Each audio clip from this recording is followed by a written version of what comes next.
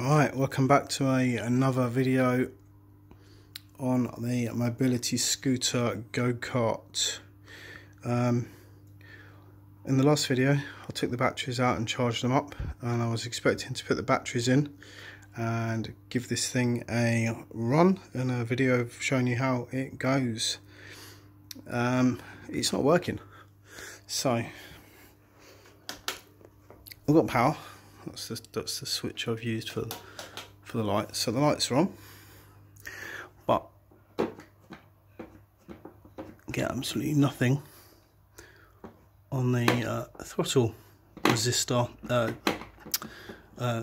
variable pot. So you get nothing forwards, nothing backwards, which is a bit strange. Gearbox is open on it, so you should hear the electronic brake click off and then the motor whir. But it's not doing that, so I'm going to go through and have a look over it and try and figure out why. So this is just going to be a bit of a fault finding video, and I'm also thinking about taking this apart and showing you how the speed controller works, and I think we might have a look and see if we can bypass it and make it maybe a little bit more a little bit faster. So right, I'm going to do a bit of diagnosing and be back in a second. Okay, so I'm a little bit further into this. After messing around, checking all the electrics, I was getting voltage down to the throttle pedal. It was changing voltage, so the speed controller should have been seeing a change in voltage. Checked all the wiring all the way up, checked everything back here, couldn't see the problem.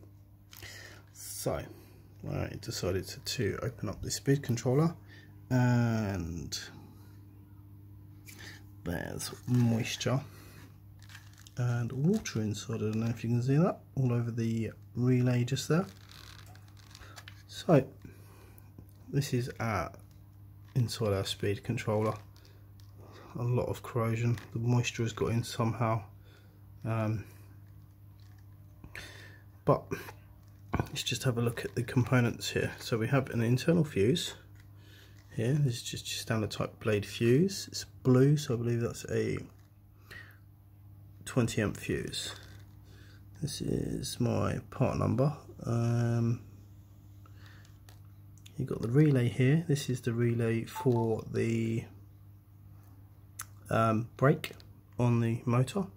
Got two big capacitors. I'm guessing those are like shunting capacitors to stop you from getting a big old bump to get the thing to go. Then, as I said in a previous video, I had some little pots that I could turn up to actually increase or decrease my speed. And you see just here on the bottom of my circuit board, one there, that is for reverse and forward. So it's a bit strange that they actually have a control on the board. Turn this over. There's your switching MOSFETs, and they are what actually shunts the motor to, I'm guessing half of this will be for forwards and half will be for reverse. You'd have, I'm guessing, 4 for forwards and 4 for reverse. So that's your switching MOSFETs that will be powering out to the motor. And you have a lot of microprocessors. There's another MOSFET down there for switching. So yeah, everything on the top of the board. There's not really a lot to it. It's just everything on the bottom of the board, and unfortunately this board has got wet. You can see the moisture down there. So I'm going to give this a clean. Clean all this up, and we're going to put this back together and see if just cleaning all the crap off it makes it work. But I've also had a look around on this board, and I can't see any obvious signs of being able to modify this. I was looking for like a shunt and a ampage shunt, or something that was going to be reducing the output ampage, but I can't see anything on here. can't see any bars running across. Oh, there's another small pot there, I'm not too sure what that one's for. So yeah, right, I'm going to clean this up and we'll see if we get any further with it.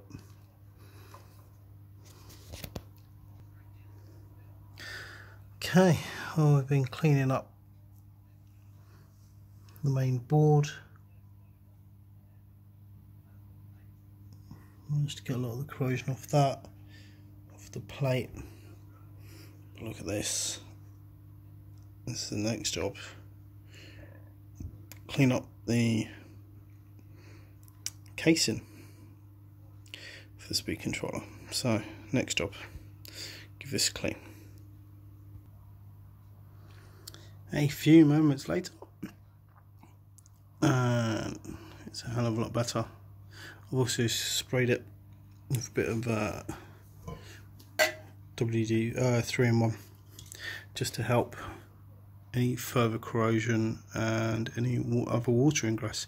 So I guess let's see what happens now that we've cleaned all the moisture off. So disconnected the batteries because I was not going to be working on the speed controller with them plugged in. So let's just, this is the main 24-volt one that goes back to the actual speed controller.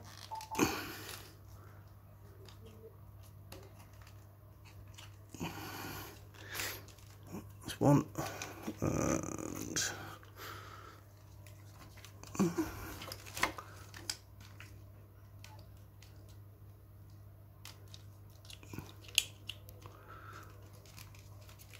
two. Trying to do this one hand is not easy. Okay, so the on-off switch is just like that. Okay, that made a noise.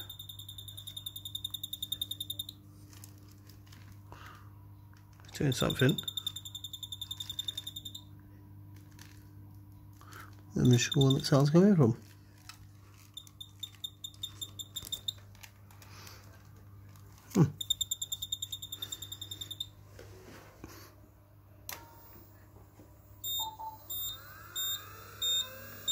Don't know if you can hear that.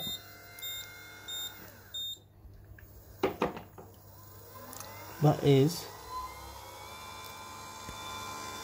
the motor spinning. And that's reverse. And that's the click on for the brake. Fantastic. So if we pull it out of gear, don't know if I really want to do too much with this all just hanging out, but yep.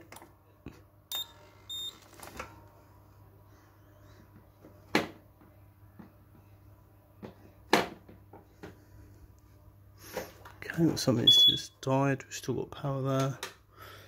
Still got lights.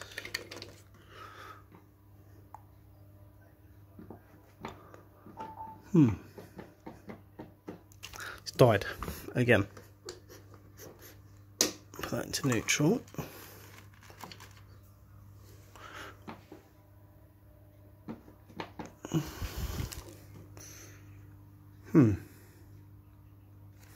Okay.